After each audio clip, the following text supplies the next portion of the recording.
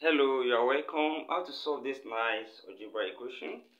From here, let's rewrite this, and we have x raised to power 4 plus 1 together, then minus x raised to power 3 minus x equals to 0. And then from here, we can also write this as x raised to power 4 plus 1 minus into bracket x raised to power 3 plus x equals to 0. From here we factor minus out and this will become plus. Then let's take minus into bracket this to that side, become plus. So we have x raised to power 4 plus 1 equals to x cubed plus x. Now that's what we have now. Then we have taken that to this side, this minus has turned to plus. Then let's make this side to be 1 and divide both sides by x raised to power 3 plus x. Also divide this side by x raised to power 3 plus x. So this cancel out and become 1. And what we have will become x raised to power 4 plus 1 over x raised to power 3 plus x equals to 1. Then in the next step, let's make x plus 1 over x common on the left hand side, and from here we divide by x squared. So when we divide by x squared, in the numerator we have x raised to power 4 over x squared. Divide each of the term by x squared, then plus 1 over x squared. Also from the denominator, we do the same thing. We have x raised to power 3 divided by x squared, then plus x divided by x squared, which is equals to 1. Then from here, this will reduce to, up here we subtract this power from this power, so it's become x squared, then plus, let's still leave this as 1 over x squared, then divided by, here as well, when you subtract 2 from 3, that's remaining x, then plus here, 1 of the x, we cancel 1 of the x here, we have 1 up, then x down. So we have 1 over x, which is equals to 1. And in the next step, we have x plus 1 over x already. Here in the denominator, we can equally write this, and it will be in terms of x plus 1 over x. So we have x plus 1 over x all square minus 2.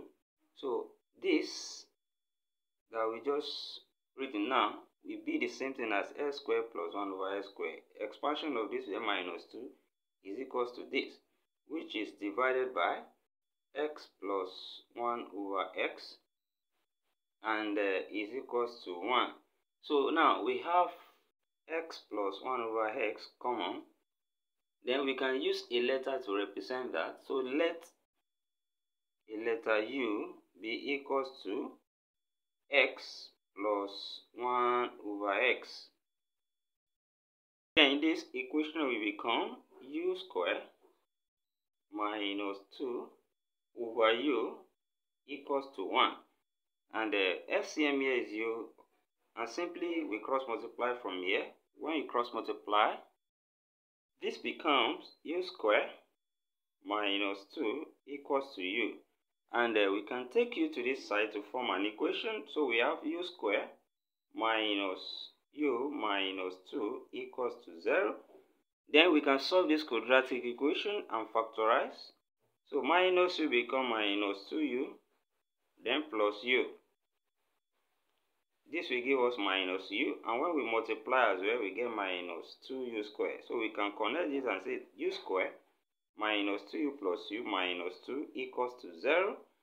And then what is common between these two is u. Factor it out. We have u out, then u minus 2.